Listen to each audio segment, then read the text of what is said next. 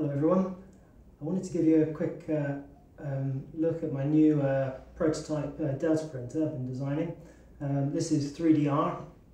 It's just the first prototype at the moment, and it's got a lot of things that I really liked about the Rostock that I built before, and quite a few things I liked about the Kossell printer, but a few of the things I wanted to change and keep more like the Rostock.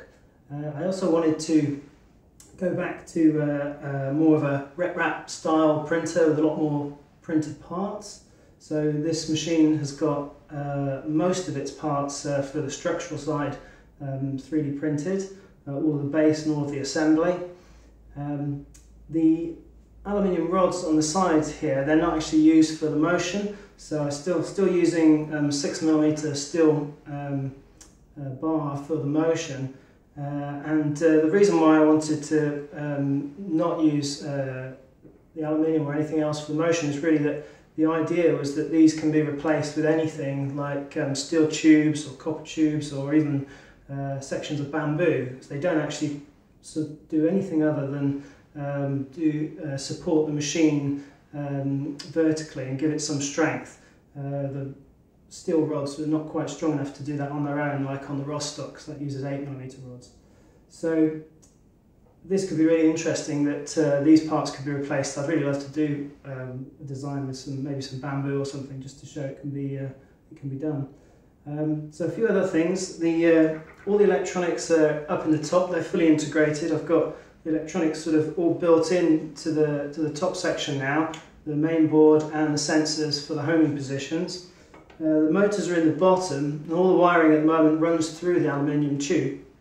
It could run through anything else as long as it was hollow that you used, so there's no wiring on display.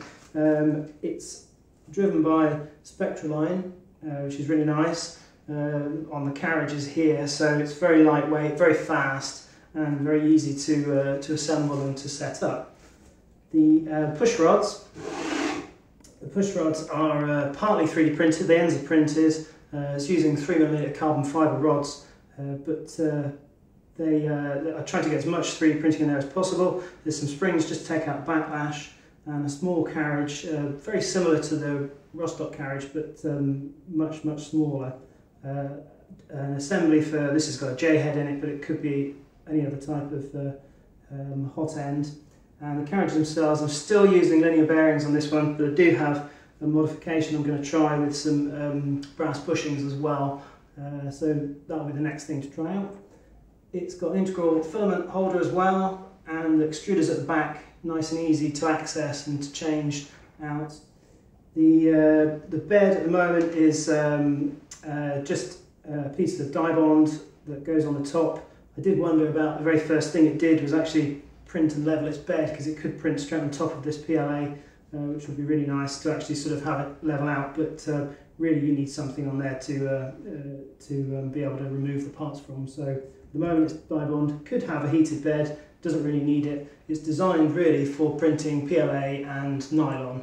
It's really good for both. It doesn't need a heated bed for doing either of those two.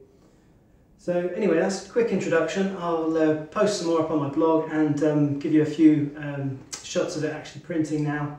Let me know what you think. Hope you like it. Thanks a lot. See you soon.